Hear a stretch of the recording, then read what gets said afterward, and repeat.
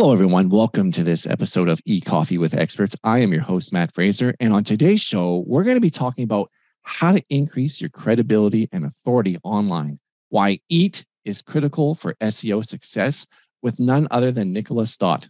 Nichola is the founder and managing director of Erudite, a fully remote digital marketing agency covering all of the UK, specializing in international SEO. She founded Erudite over a decade ago, following a position as head of UK search partners at Yahoo, where she first found her love for all things search. Her professional recognition includes being named in the BIMA Hot 100 Digital People, winning Best Use of Search at both the UK Search Awards and Wirehive Awards, and co-authoring 2 books, including eConsultancy's SEO Best Practice Guide and Hit Me, How to Get Your Small Business to Punch Its Weight Online. Nichola, welcome to the show. Thank you so much for being here. Thank you for having me, Matt. Right on. So in regards to EAT, what do you think are the best ways and strategies to establish? Our audience, by the way, is mostly agency owners, so they know what I'm talking about with EAT. But in case someone's tuning in that doesn't, we're talking about establishing your expertise, authority, and trustworthiness for SEO. Mm. It's a fascinating area for me because this area in particular is where you really need to hone your skills around marketing. It's the classic part where the technical skills and everything we know about that joins up those links with classic marketing and how to tell that PR side of the story, if you like. Yeah. So at the top level, really. Yeah. If we take expertise out of it for a second and being good at something is perhaps slightly different. You've got to have something to be good at in the first instance. But evincing or demonstrating your authority or authoritativeness and trustworthiness is through a number of different types of signals. Okay. So that could be through a link graph, if you like, a social graph, this concept of connectivity between other authoritative sources. So who I'm linking out to, where I'm receiving links from. So it's really just classic kind of page rank, really evolving from there. But then we've also got these other trust symbols or symptoms, which are things like reviews and social proof. Yeah. So is it important then for like business owners or entrepreneurs that are involved in the business to therefore publish content under their own name in order to establish those EAT signals or maybe the brand or both? I guess we'll start with one. Like let's say if Mr. Plumber, I don't know about a plumber, but I'm just thinking off the top of my head here.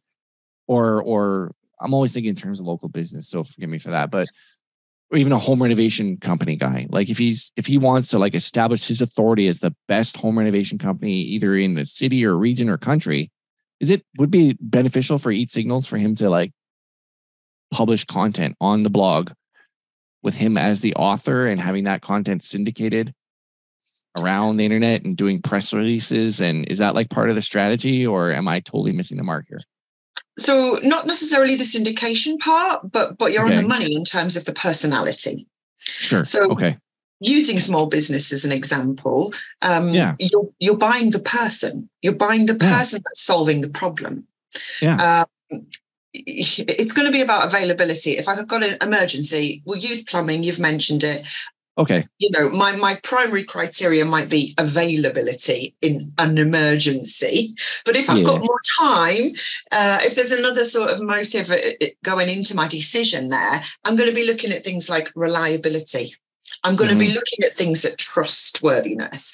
I'm going to be looking at the reviews. In the UK, we've got a couple of websites like Trust a Trader or Which or Check a Trade, and these are independent trade body sort of organizations that will verify and vet professionals. They'll credit check them. They will do the background checks. They'll collect all of the independent reviews and compile them. So it's if I was a plumber, I'd be making sure that I was collecting reviews from my customers. I'd be making sure that I was priced competitively and fairly compared to everybody else in my particular area. And I was making sure that those stories were told online as well. Yeah. So in other words, to build trustworthiness and just going, I mean, this could apply to it's applying to a person of a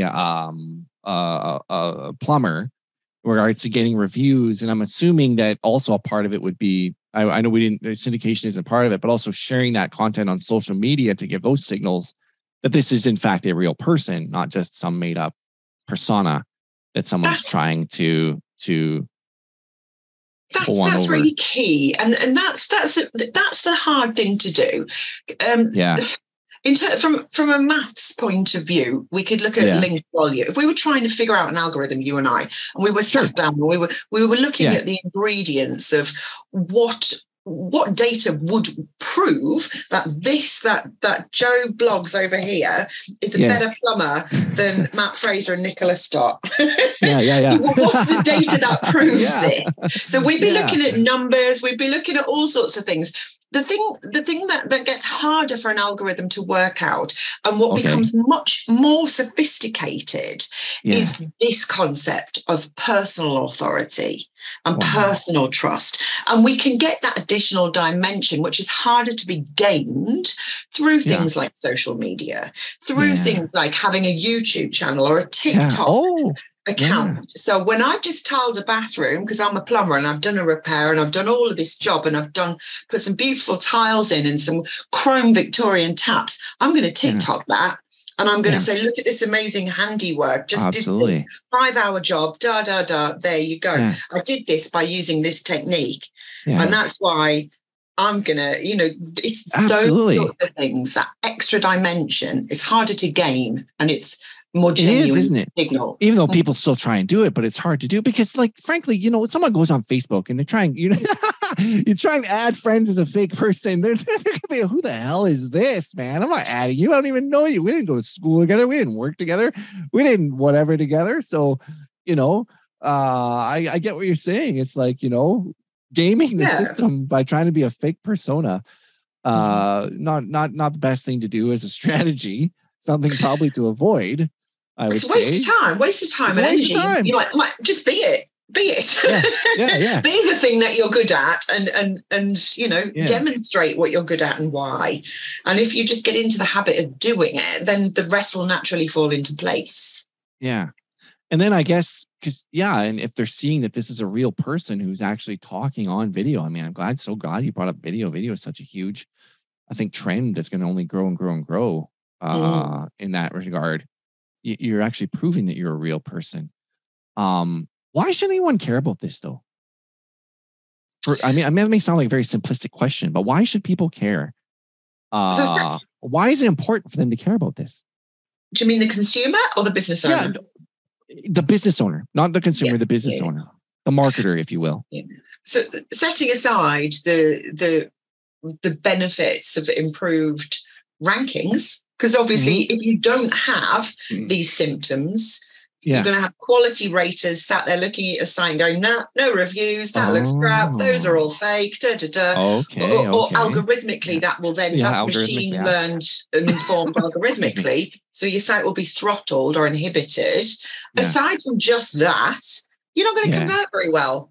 No, you're not. So even if I do span my way to the top of a ranking, or however, even if I'm ranking for an obscure term and I get a landing because I've paid 20 cents a word for a piece of content that is vaguely average, when my potential customer lands on the page, they're just going to go, nah. Exactly. Wow. Yeah. Is EAT becoming a signal? Like, is Google use EAT as a signal for ranking, or is it a supplemental sort of deal in your experience? If that makes sense, I hope. It does make perfect sense. I would say everything is EAT. Every single thing Google have done since Dewey in March 2008, every single update has been about some form of quality. Yeah, whether it's Panda, which is all about duplicate content and having the most original content, whether it's about Penguin, so having quality links as opposed to volume crappy links. Every single update, tuning, whatever direction has been about trying to work out that. Who came up with the acronym? Like, you'll have to forgive my ignorance, even though I've been doing this, as I told you before the show, for a long time. Like, it's hard to keep track of everything. Like, who came up with the EAT acronym? Like, did Google release it, or?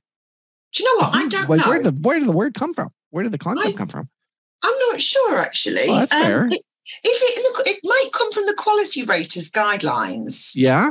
Potentially. I know, because we all, when we first saw what might be considered EAT, we were all calling it MEDDIC, weren't we? I believe so. Yeah, that's what the industry was like. Oh, look, we're seeing the first signs of a behaviour. And I think we were all calling it MEDDIC, the MEDDIC update, because it was hitting sites that made claims and that were pushing out content with no credibility, no professional qualifications, detox, how to detox your body by drinking this, blah. Who are you qualified to write this piece of? And my gosh, that is so important, isn't it? For, like, I don't want to read no bull crap article written by someone who's pretending to be something, giving me medical advice about something that they have videos. And they have no bloody business doing so. Like, exactly. You kind of just hit home there, because, like, I'll be frank here, kind of vulnerable. Like, I'm 46 years old, and 2 months ago I was diagnosed with ADD, and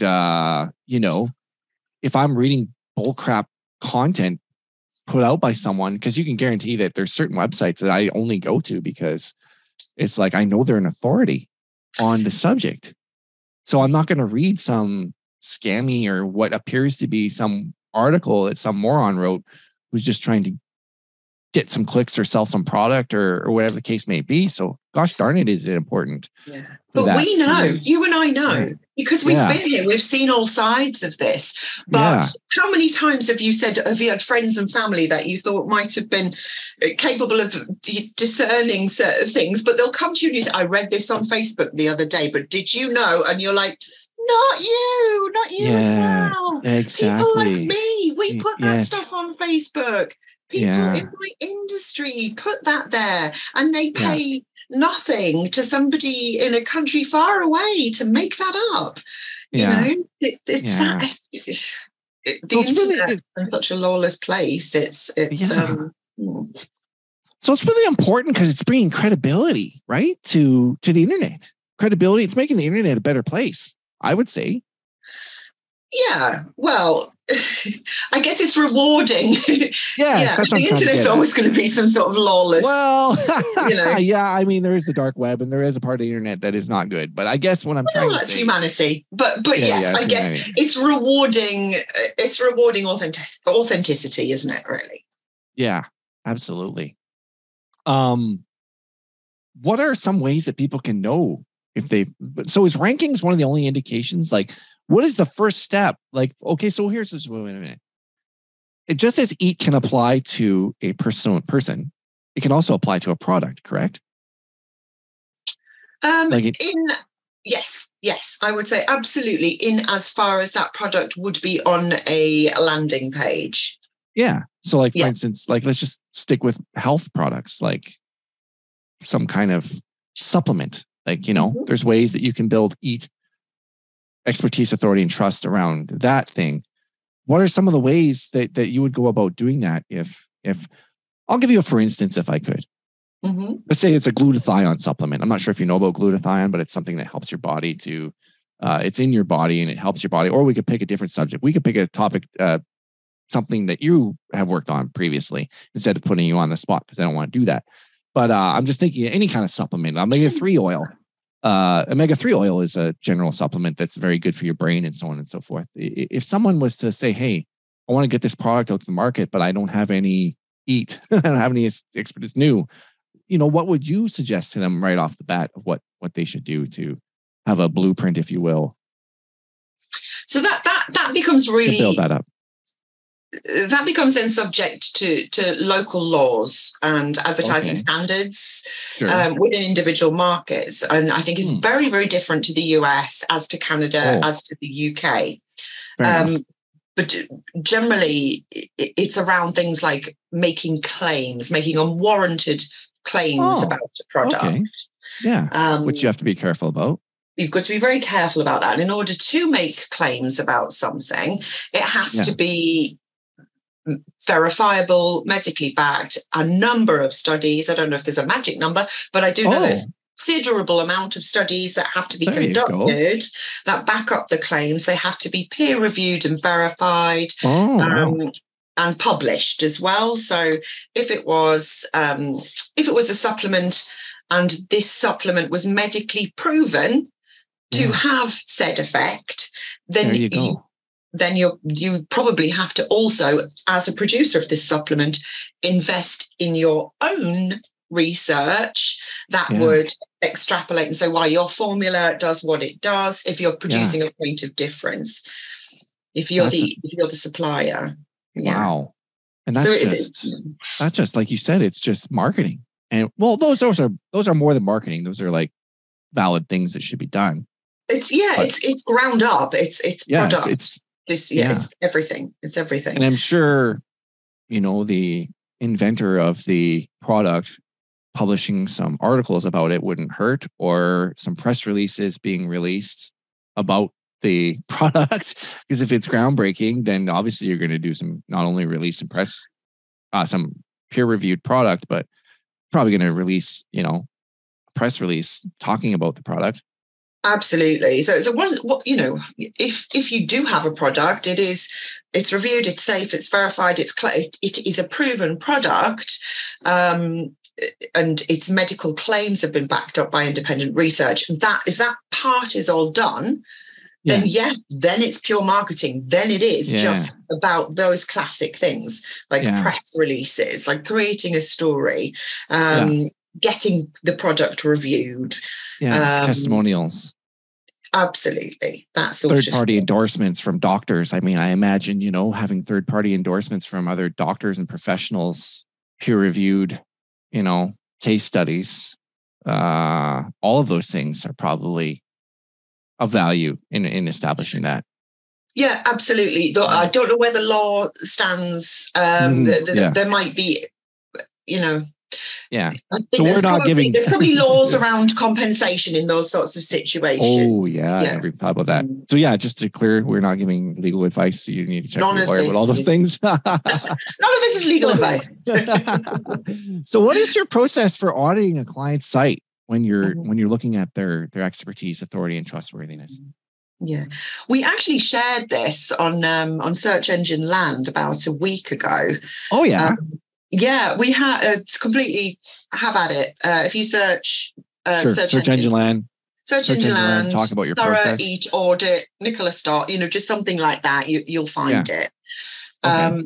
We have a really, really methodical approach that covers around 7 different types of areas. Oh, wow. And then within there's a number of different aspects within each of those types of areas. So it'll be things like trust marks and credibility statements. That would be, in the UK, we would have like the British kite mark. So if you're producing electrical goods, you would have that particular stamp. You could have things like by royal appointment. So on rare occasion, but on rare occasion, your products might be approved for use in the royal households, and then you get the Queen's stamp on the bottom of your site. Or it might be the BSI, British Standards International, which is a body that looks at if your organisation meets certain standards. So 9001, ISO 9001 is a standard for kind of different types of management structures and that sort of thing. Wow. All sorts of different types of trust and credibility marks that you could have. So that would be one thing we'd look at. Oh, wow. we'd be looking at things like structured data and how the site is marked up. Okay. So there's like a depth of understanding algorithmically, if you like. There's a number of primary sources that you can use to submit your site as, a piece of structured data as an entity in order to kind of trigger entity recognition, which can sort of help you get traction early on if you're a startup. So I'll be looking at things like Wikidata, for example. Okay. Wikidata you can edit yourself, unlike Wikipedia. Okay. Interesting. Very interesting. How did you come? Like, I've read your article, by the way. And it's one of the reasons why I wanted to talk to you today about it. How did this process evolve? Like, how long did it, like, it's a pretty extensive process that you've come up with. Like, my goodness, I don't think you thought about this in a day. That's for sure, because it's a very sophisticated article and it's a very sophisticated process. Like, how long did it take you to come up with this? Like, I know you've been doing search for a long time. So, you know what? Nobody's ever asked me this question before. And the answer is actually really quite interesting. Well, I would love to hear the answer. So you'd already mentioned I was at Yahoo for a spell from 2005 to 2009. Yeah.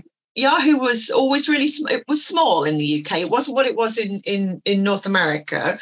And I don't know how the market share was in Canada specifically. But for the UK, we were at best 12%. But even at 12%, it was pretty cool to be there in those days and see that much data and all that.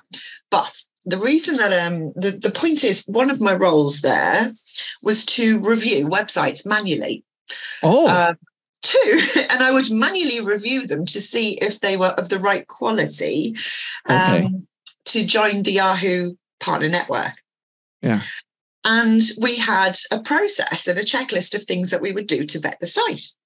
Okay. So some of this like 87-point checklist that we now have today at Erudite started way back in 2005, before Google Quality Raters were even a thing.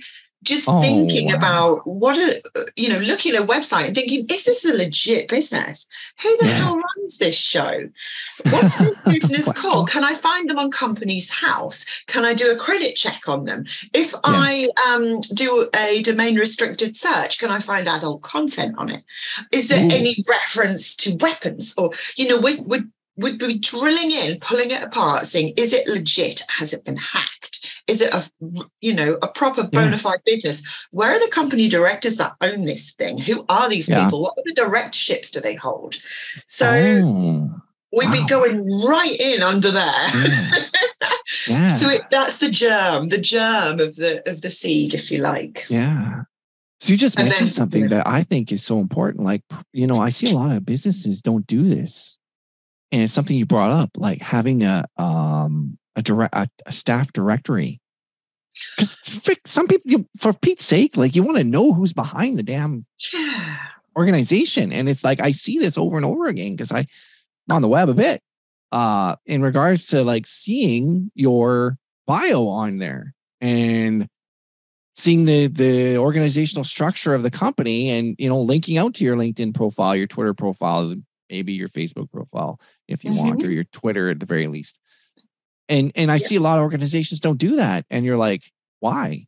Like, why are you not? You got to go on LinkedIn to like find them, the person behind this company of who it is. You know what I'm saying? So do you think that's important that people should do? Is like, it's so important. Is that a part of the on-site signals? It is exactly that. Okay. It is a part of the on-site signals for so many reasons. It's that legitimacy, authenticity, the trust, the legality of it all as an organization. You want to see that these people are legitimate company directors there, or they are legitimate operators or independent business owners. So that's part of it. Yeah. First off. Secondly, if you want to own the SERP for your brand, You want as much real estate as possible.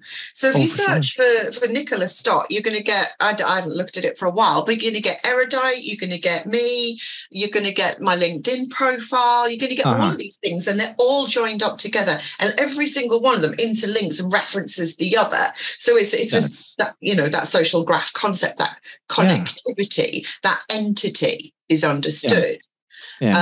Doing that, having that, joining that data up, not only explains to Google that Matt Fraser is an entity, and this entity, Matt Fraser, is this same Matt Fraser throughout the web, because he always talks about SEO and digital marketing. But also it allows us to own and connect more of that SERP real estate as well. So someone Googles our name, our business name, we're going to be all over that. Yeah, absolutely. So many benefits. You've got to do it. On a side note, there's Matt Fraser, who's a psychic, and there's Matt Fraser, who's an NHL hockey player, and there's and there's a CrossFit guy, Matt Fraser. I was like, really? Matt Fraser wants to interview me? That's such a darn common name. So I have registered the domain name mattsfraser.com in order to try and combat that. Not that I'm doing a very good job at it right now, lack of time, but that could be a strategy, though, couldn't it? To if there's like really popular people out there that have your name, that are named the same name as you, throwing your middle initial in there in order to differentiate yourself from absolutely, and brand yourself that way. Absolutely. I'm lucky that my name's spelt in a slightly unusual way with the H, the Nichola spelt with an H, which is not that common. But if I had a name that quite a lot of other people had, then I'd try and find a little point of difference to help. I would use my middle initial or something. Okay. Well, I'm glad. Matt the plumber. You get a lot of that, don't you? So just add in if you're an independent. Add your specialty in. Or if you wanted to like specialize in a specific discipline, like Nichola Stott SEO, right? International SEO or something like that. Well, there's a little tip for people if they're trying to like build up their persona and their brand, and they're competing with famous people that they would never be able to outrank. You can throw in that there. So what about off-site reputation signals? I mean, I know we've talked about some on-site things, and I know we probably didn't even talk about them all, and that could be like a 5-hour episode. And I would love to have you on the show and talk about more. But are there any off-site signals that you've recognized that you at a high level you could share? Oh, of course, absolutely. Touched on yet? I mean, we've talked about links. It's always going to be about links and citations. If people are talking about you, so if we're writing on the web and referencing your brand or you or the offices of your company or the products that you make, that's the game, isn't it? That's what the game. We want. The links. It's all about links, isn't it? Yeah.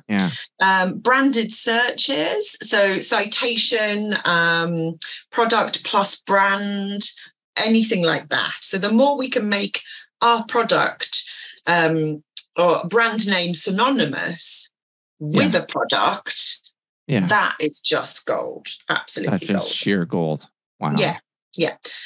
And of course, there's social signals, genuine social signals attached to that. I wouldn't say, so they're not ranking signals per se, but the validity of a trusted profile. Speaks volumes.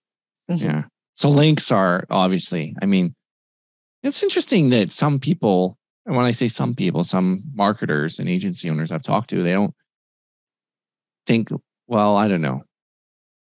Just trying to think here for a minute how to word my question safely.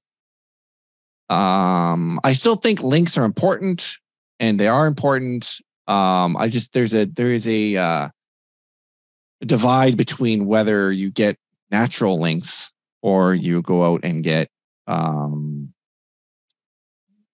links that you acquire through link outreach, and whether you don't pay for the link because Google doesn't like you to pay for links, but you can pay for the publisher to review your content, your editorial content on their site, is getting a way around of paying for the link. We're kind of splitting hairs, so to speak, but in order to build that authority, is that I mean, if you don't have enough links and you can't get them quote unquote naturally from other places, at the end of the day, all things being equal, whoever has the most links and authoritative links and relevant links and quality links, that's probably still a deciding factor in rankings from your experience, or absolutely. Yeah. If two people launch the same business with the same idea, from position zero, I mean, whatever, it's going to come down to who's got the biggest PR budget. Yeah. So if we've got two identical sites, both on WordPress, everything else is a level playing field, everything. The person that's going to win is going to be the one with the biggest PR budget. Not link budget, not at all. PR. Because, if we say, okay, you've got $250,000, Matt, and you can spend it on PR. Nichola, you've got $250,000, you can spend it on links. If I go out and it's going to take me a while to be able to spend that. It's going to take the whole year to get through. But that's a lot of work. And I'm just renting that crap. I'm renting it because it's going to go away. It's going to fade over time. It's not going to last. And it's a risk. It's a house of cards. But if you're spending $250,000 on 3, 4, 5 really good PR campaigns, that's just going to blow you into the stratosphere. That was a golden nugget right there. Wow. So, whoever has the biggest budget for PR is going to win, and focusing on that. There are so many aspects, and I want to just refer people to search. It was on Search Engine Land, right? Or Search Engine Journal, Search Engine Land.